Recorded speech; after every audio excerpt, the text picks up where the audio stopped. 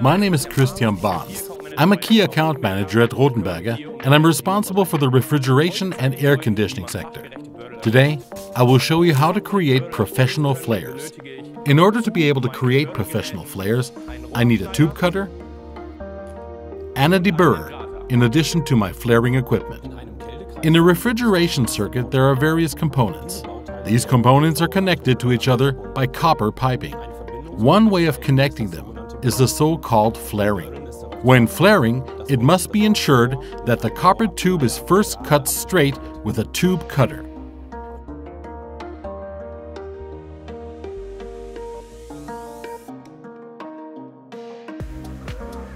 After cutting, the tube must be clearly deburred.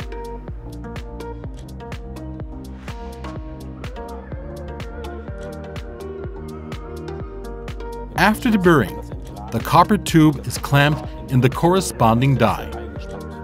The copper tube should protrude about 1 to 2 millimeters from the upper edge of the matrix. There are notches on the matrix. The counterpart to the notches is the arrow on the body of the flaring tool. Now the flaring tool is placed on the matrix. After checking that the flaring tool is correctly positioned against the notches, the flaring tool is clamped.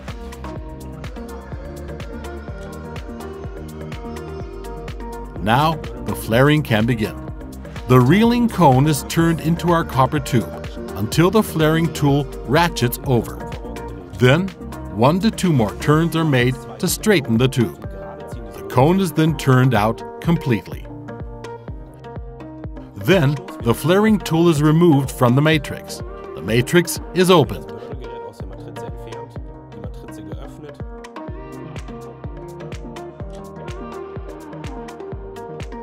And the flare can be checked for impurities on the inside.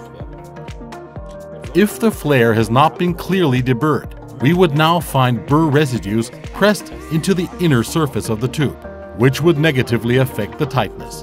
The counterpart is then taken and the size of the flare is checked.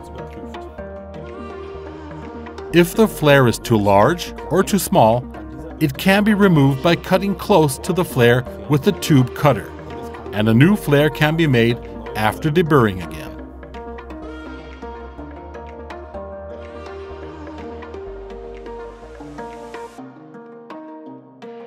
Another flaring device from the ROTHENBERGER family is the ROFLARE Revolver. The preparation of the copper tube is identical to the reeling flaring tool. However, the arrangement of the matrices is different than that of the reeling flaring tool. In the ROFLARE Revolver, the matrices are arranged as in a revolver. This means that the size of the jaws can be changed by rotating the matrix. In the inch version, jaws from 1/4 inch to 3/4 inch are included. There is also a metric version, which ranges from 6 to 18 millimeters. When working with a 3/8 inch copper pipe, both matrices are set to 3/8 inch.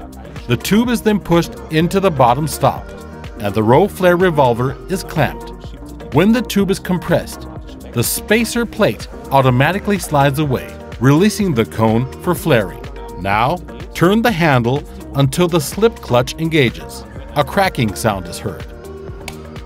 After the cracking sound, the flaring tool is turned another 2 to 3 turns to smooth the inner surface of the tube. Then the flaring tool is opened completely, and the tube is removed.